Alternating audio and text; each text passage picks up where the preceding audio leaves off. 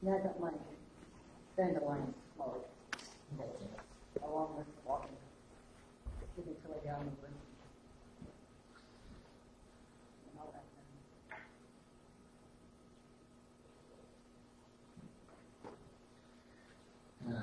We don't have an animal to eat the dandelions anymore. Yeah. Of course, they didn't do a very good job of eating them anyway.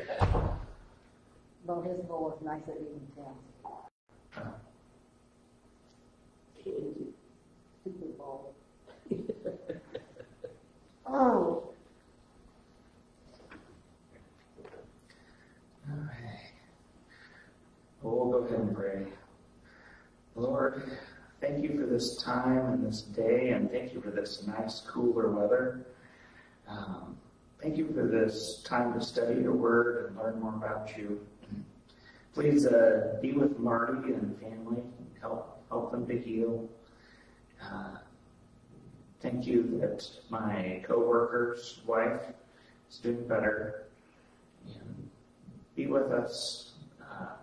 Prepare us for your word this weekend, and be with us to be ready for next week. Lord, thank you. Amen.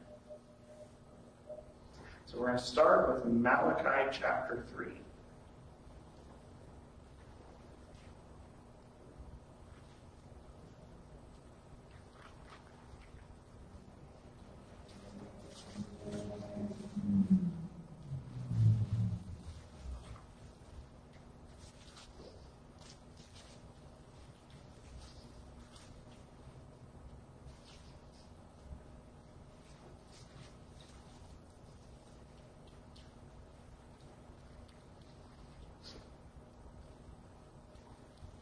Malachi 3:6.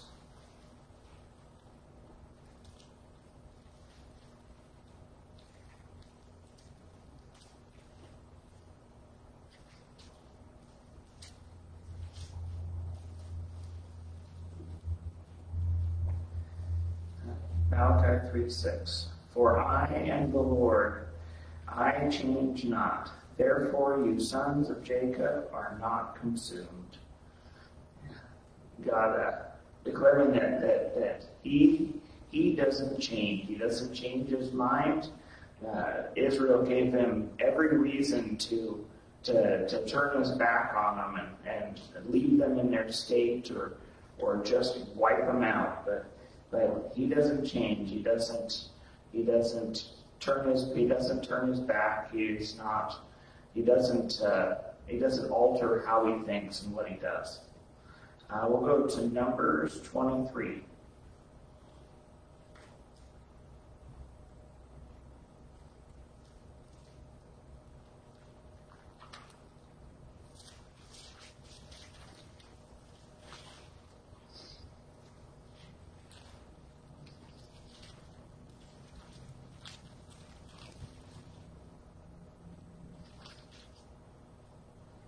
Numbers 23:19. God is not a man that he should lie, neither the Son of Man that he should repent. Has he said, and shall he not do it? Or has he spoken, and shall he not make it good? Yes, God does not lie, and he doesn't, when he has his mind set on something, he doesn't turn from it. He doesn't repent, he doesn't turn around. Obviously, if he's dishing out judgment, we've seen that if he's dishing out judgment, he might, and the people change their ways and they turn to him and repent for their sins. He might turn from what bad he was going to do. But sometimes you made your bed and you get to sleep in it, kind of a thing. So, Psalms 102.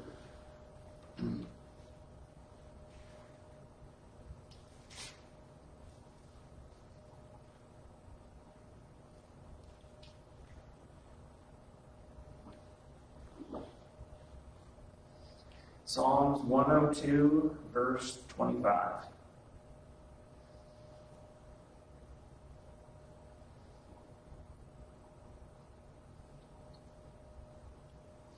Of old hast thou laid the foundations of the earth, and the heavens are the work of thy hands. They shall perish, but thou shalt endure. You all, all of them shall wax old like a garment. As a vesture shalt thou change them, and they shall be changed. But thou art the same, and thy years shall have no end. Yes, we will, all of the people of this earth, we will all continue to grow old. We will continue to change. We change our minds all the time with different stuff. We're very unstable people at times. But, and everything shall change here. I mean, we look around and things aren't the same. They're different all the time. You look back and things are always changing. But yet, God doesn't change. He's the same.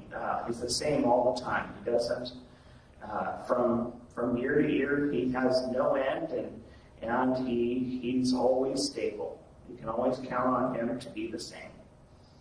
Psalm 100.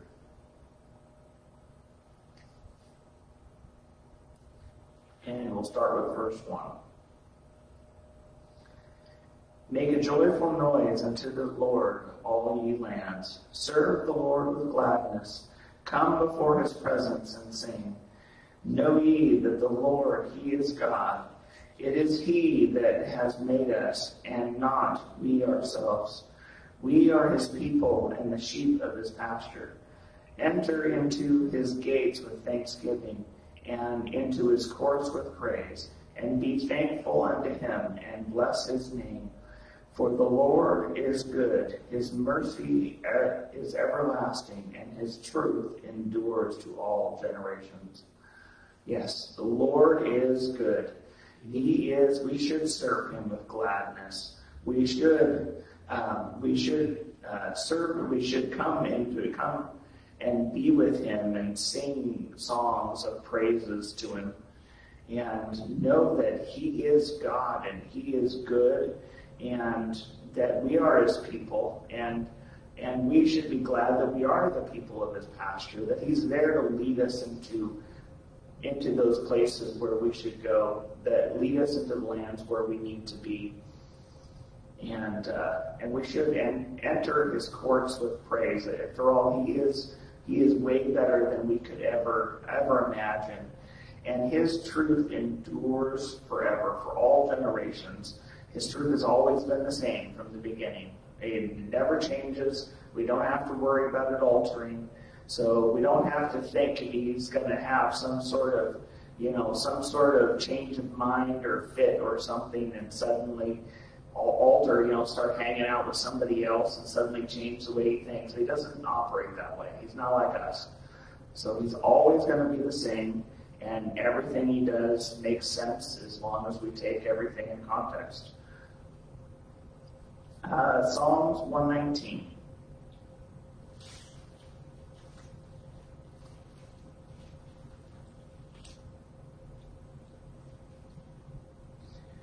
And verse 89. Psalm 119, verse 89. Forever, O Lord, thy word is settled in heaven. Thy faithfulness is unto all generations. Thou hast established the earth, and it abides. Yes, the Lord forever is the Lord's word, and everything is settled in heaven. He has done and made everything, and everything he has said is settled. It is the way it is, and his faithfulness is to all generations.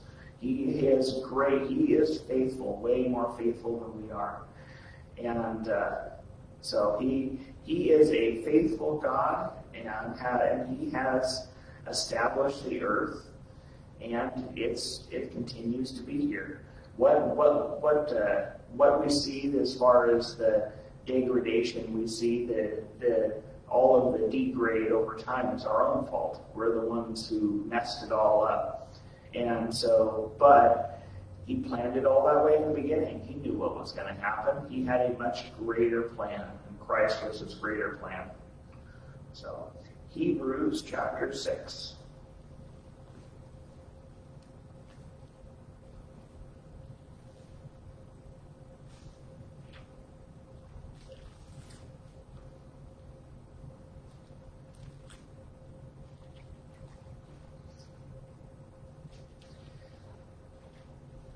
Hebrews 6:18.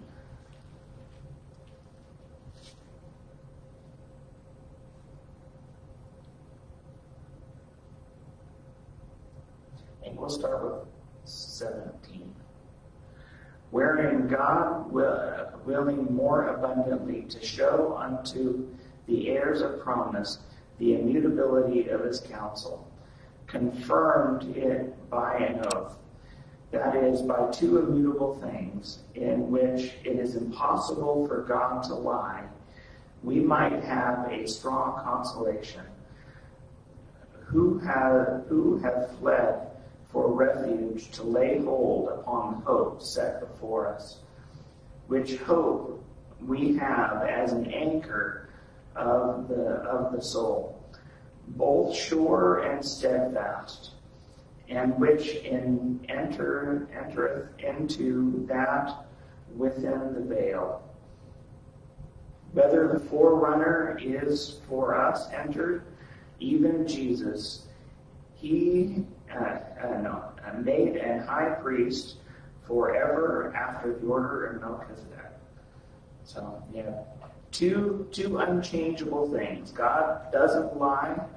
And we can have a good hope, a good strong hope that we have that we are saved in Christ, that God has a refuge, that He has this hope that He's given us as an anchor to our soul, and that we can look to God and know that He is steadfast, that He is strong, that He has that He has set everything to give us hope in the times of difficulty. We have those things that really can drag us down from time to time, or things that really can wear on us, but yet we can know God is always there, where we're never truly alone in places where people have suffered so much. They have found that they're never really alone in the times of the most isolation and the most trouble. Christians have found that God's there even more than they could tell before. That we get busy and distracted, but when things get really, really hard, God's always there, but yet He's more easily detected, more easily felt, because we need Him more at those times. So He's always good to us and always looking out, even if He does bring hard things to try to teach us stuff, or His own.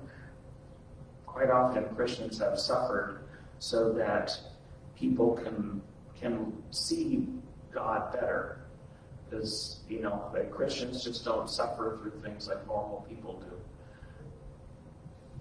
We'll go to Hebrews 13.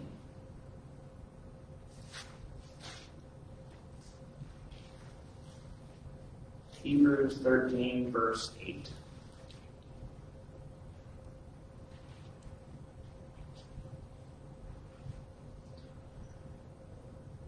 Jesus Christ, the same yesterday and today and forever.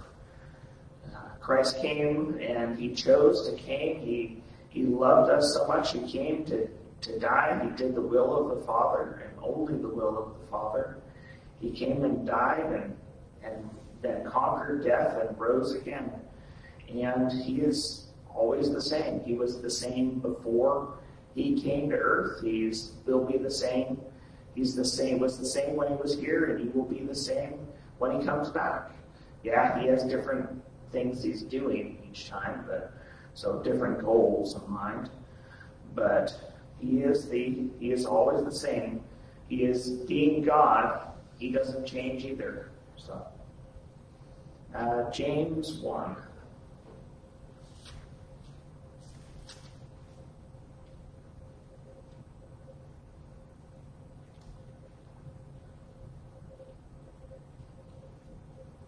James 1:17.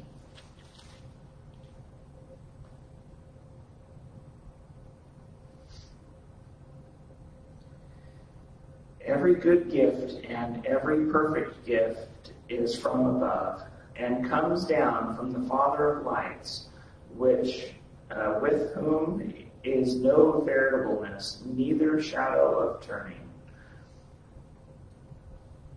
God always has the best gifts for us. He always has the best things for us to have and to do. After all, He gave us Christ. What could possibly be better than that? Not only was it a perfect gift to save us from ourselves. I mean, we can't live even as Christians. We can't live perfectly. But as part of the world, we just really couldn't. We were completely messed up. But yet He came and saved us out of our sins, even though we were sinners. He saved us, gave us a path to be able to come to Him, and then on top of that, didn't just leave us in that state, but yet left the Holy Spirit, and with Christ as the conqueror, He conquered death, He conquered sin, so we have the ability to live like we would have never been able to live without Him. So, and He doesn't. There's no variation. There's no. As it says, variableness. There's no. He doesn't suddenly change and become something different. He doesn't turn from what he's doing. So, Isaiah 40.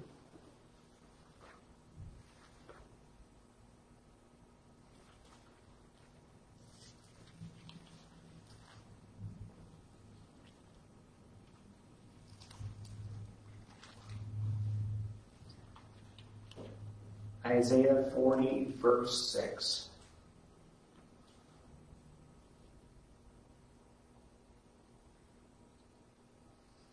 The voice said, "Cry," and He said, "What shall I cry?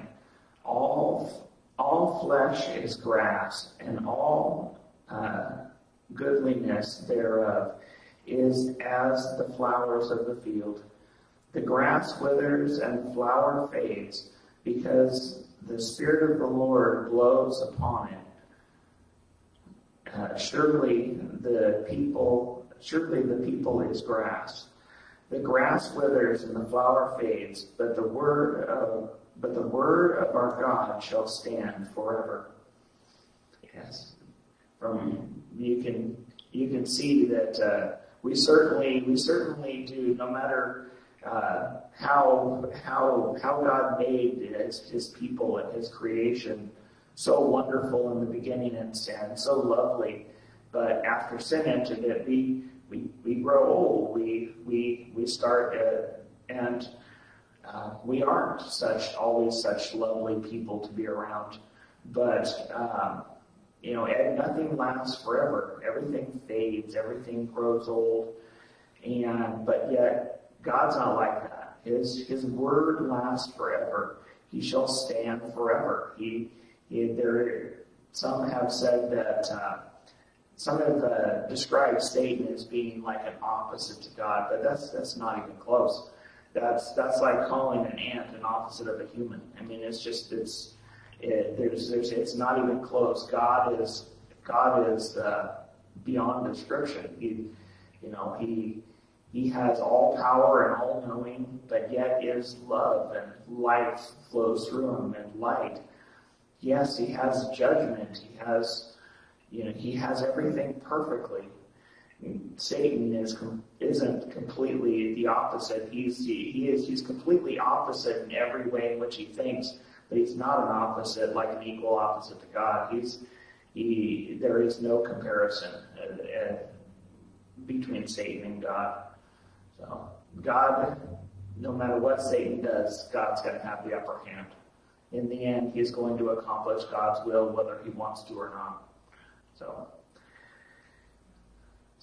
God's word stands forever, and God will always be there. He said what he was said, and he said what he will do, and good times and bad times, he's always there. He's there for us, and we know we can always count on him to do what he says, and to always be the same, and to always stand by us, or walk before us. So we'll pray. Lord, thank you for your word and the encouragement you give. Thank you that we can look to you and truly trust in you, because you are always the same. You never change, and we can put an anchor in you. You're like a rock that we can stick an anchor. We can hold fast to that rock, and we know we're not going anywhere. As long as we're steadfast and with you, and we stay with you in Christ, we know that we are always in good hands. So thank you, Lord, and bless your name. Amen.